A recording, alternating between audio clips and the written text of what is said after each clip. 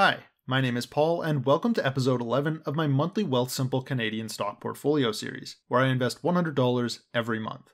Now, really quickly before I get into the video, I do follow a set of rules when investing in this portfolio, and I also have a set of goals that I'm trying to achieve. If you're someone who's interested in getting a better understanding of those, then I'd recommend going into the description box below this video, where there'll be a document outlining everything in detail. Alternatively, you could just go back and watch the earlier episodes by clicking on the series playlist link, which also happens to be located in the description box. With that out of the way, let's go over what happened in the portfolio's fiscal October. At the start of the month, as per usual, I added $100 of cash to the portfolio. On top of that, I also received $1.87 in dividends over the previous month, and I also had 1 cent left over from investing during September. Last month, I was able to use all of that money to buy 6 Morguard North American Residential REIT shares, 1 share of Knight Therapeutics, and 0.1411 shares of MTY Food Group. As of the market's close on November the 3rd, 2022, that $101.88 that I invested has appreciated by 6.13% to $108.12 when accounting for the dividends that were received in the month. Starting with the smallest percentage gainer, which also happens to be the smallest holding within the portfolio, Knight Therapeutics shares increased by 3.21%, and this month again there was no major news regarding the company.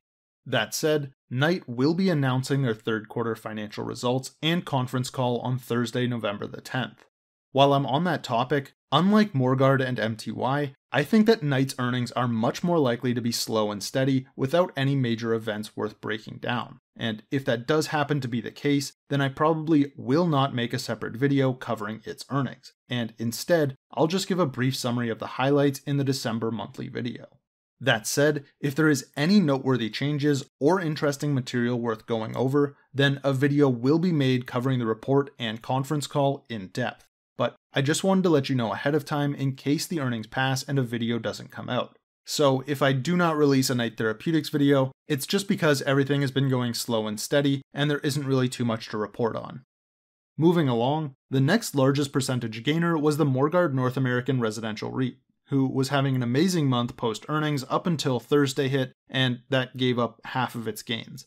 Despite the one-day drop, however, MRG shares still performed well, appreciating in value by 3.77% in the month.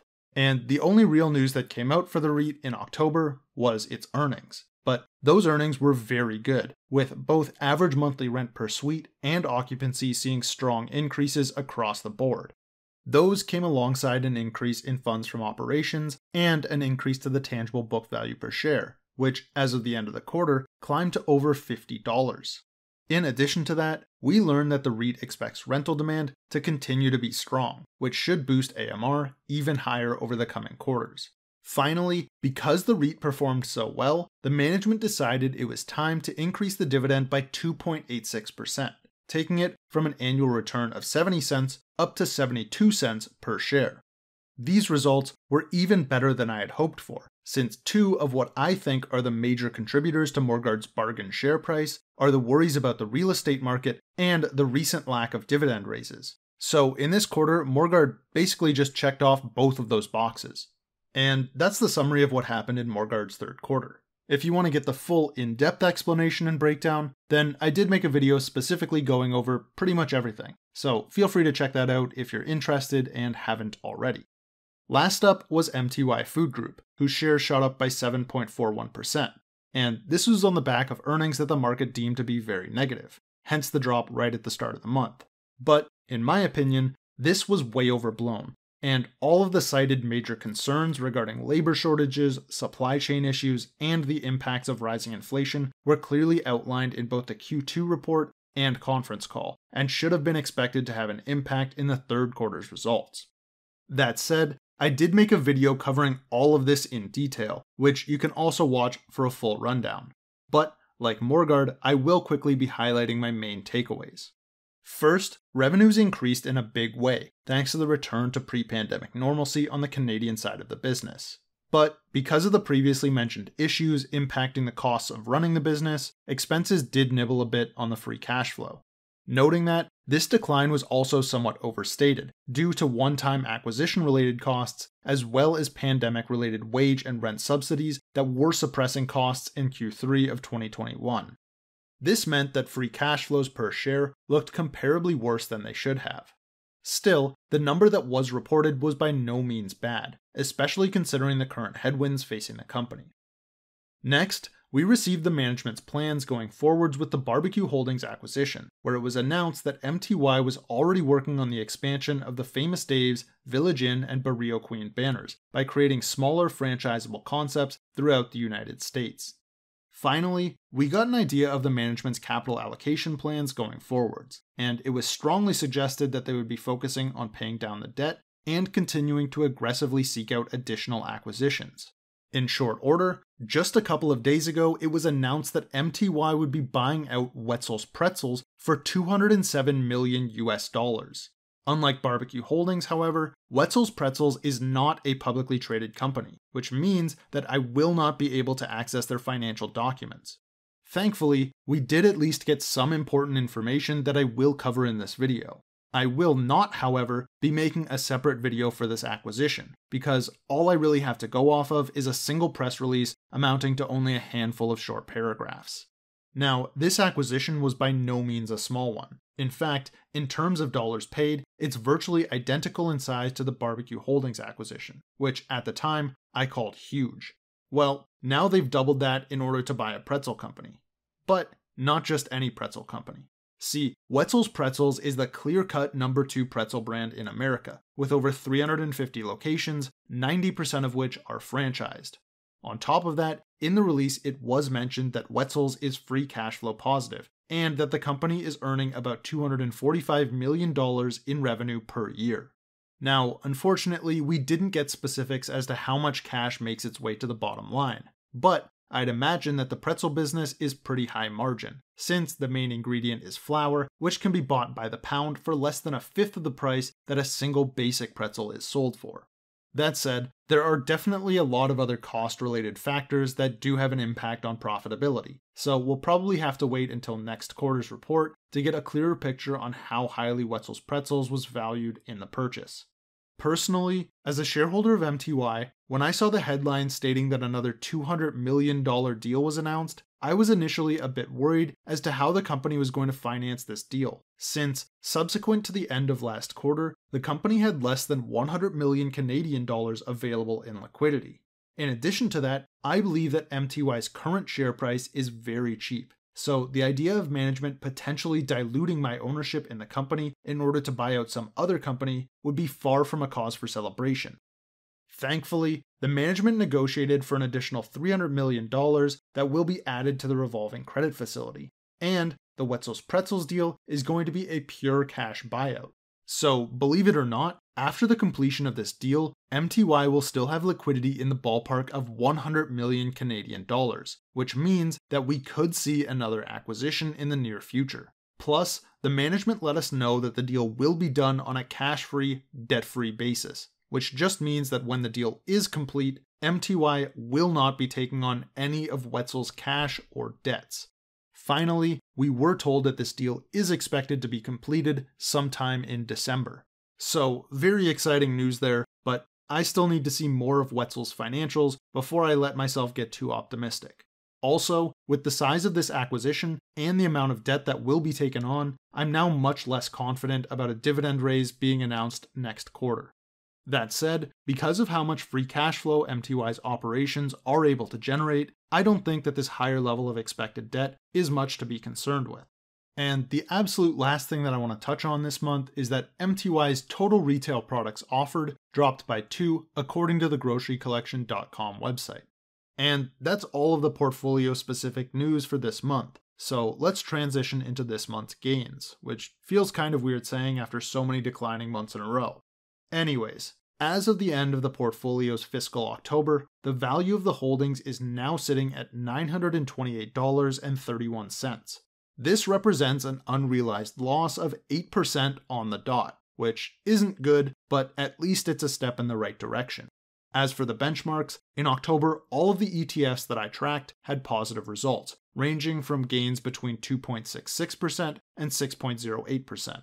So in terms of the monthly comparison, I actually managed to outperform all of them. And there was no mistake this time. I double and triple checked everything. Noting that, I did just barely nudge out the Global Value ETF by 0.05%. And this time, the competition did not get any help from dividends. That said, this month did have a couple of extra variables, like that big acquisition right at the end of the month, which came practically alongside the Fed announcing more rate hikes. So who knows how the portfolio would have performed if either of those unpredictable events had have been different. Going over to the total values, my portfolio is still the worst performer of the group, and it's still by somewhat of a large margin, with the next worst performer being the S&P 500 ETF, which is worth $29.78 more than my portfolio. Meanwhile, the best performer continues to be the Global Value ETF, which is the only one out of the group that has currently surpassed the break-even mark. And, looking here, you can see that the Global Value benchmark is starting to separate itself from the pack.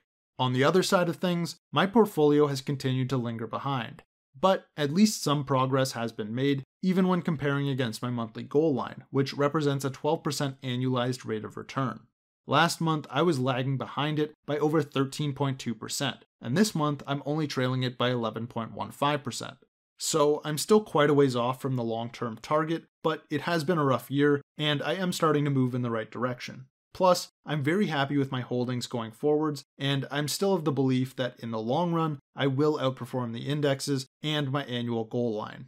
Even still, I do feel obliged to remind you that since inception, my portfolio has only been active for about 10 or so months, and with the relatively small number of holdings, there is bound to be a good bit of variance along the way. It just happens that at this moment, the variance is not positive. Noting that, I am confident that this will turn around and that the prices of my holdings are still very cheap. So that's all there is to say on that, and now it's time to invest this month's capital, since I've already deposited the $100 of contribution, and I also have $2.16 in dividends that I need to invest. My plan for this month is going to be pretty much identical to last month's. Morguard shares are still trading super cheap, considering their earnings results and expected future performance. Meanwhile, I still have a few questions regarding MTY's recent acquisitions, but I do think that over the long run, it is set up to grow and compound quite rapidly. Finally, I think that Knight Therapeutics is probably the closest to fair value of the group, though I do still think that the business model and management's capital allocation expertise is being discounted. So, this month I'm probably going to be buying 5 shares of Morguard, 2 shares of Knight Therapeutics, and the remainder will go towards MTY Food Group. So that's the plan. Now I'm going to hop onto the Wealthsimple account and show you exactly how things turned out. Okay, so I'm here inside the portfolio. We have the $102.16 to spend. Let's start with Morguard. So we're going to buy our 5 shares for market price. There we go. Next, we're going to buy our 2 shares of Knight Therapeutics.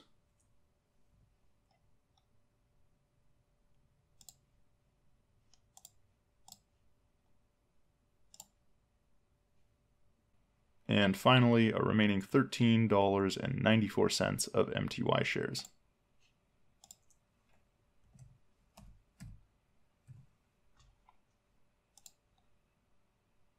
So let's buy that.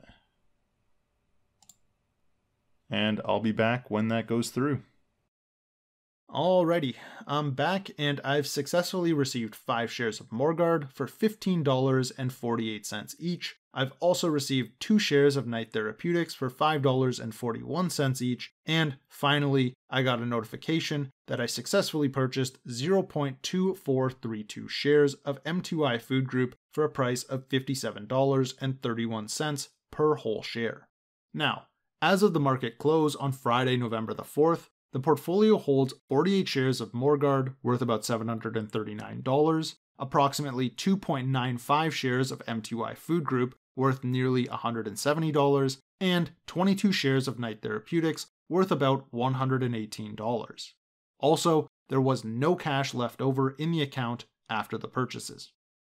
Transitioning over to the dividend tracking portion of the video, October was a return to the trend of achieving higher distributions on a month-over-month basis. And October's $2.16 in earned distributions was the largest amount received in a single month for the portfolio since inception. Next month, the portfolio is projected to do even better by setting another record with $3.08 in expected distributions, coming from roughly 2.7 shares of MTY and 43 shares of Morguard, which were held on their respective ex-dividend dates.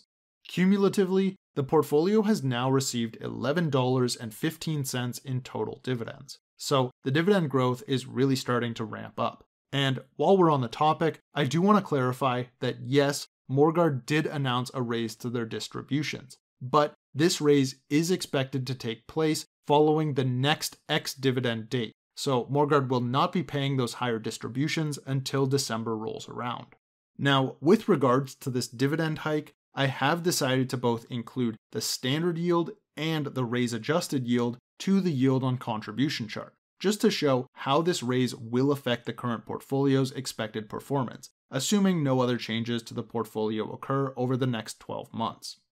Accounting for Morguard's distribution increase, I can now expect my portfolio to return roughly $37 per year, which is about $1 more than without the raise. Also, the higher payout does bump my yield on contribution from 3.61% up to 3.7%. This isn't a super huge difference, but every dollar does count, and the portfolio is now yielding enough money to essentially give me a little bit over an extra third of my monthly contributed capital every year, which I can use to reinvest into more shares, which will in turn give me even more money. So I'm just going to let that compounding continue, and before I give my usual spiel, I thought it would be fun to show what the portfolio's income could actually buy. And currently, I'm earning enough money from my investments to either buy a McDouble or a junior chicken off of the McDonald's dollar menu once per month for the rest of my life. So clearly, I don't have that much buying power at the moment, but every month brings the portfolio a little bit closer to achieving that dream and goal of financial freedom. That said, please be aware that this video is not financial advice and that I am not a financial advisor. This video was made entirely for the purpose of providing inspiration and insight into my personal investment decisions, and it should not be used as a substitute for doing your own research. This video does not have the information required to make good investment decisions on individual securities. So again, I am not a financial advisor, I'm just a Canadian who likes to invest and share my opinions with others. And in doing so, I hope that I was able to provide you with something of value. And if I did, then please consider sharing it with anyone else who may also benefit from it. Thank you for sticking with me all the way to the end, and enjoy the rest of your day.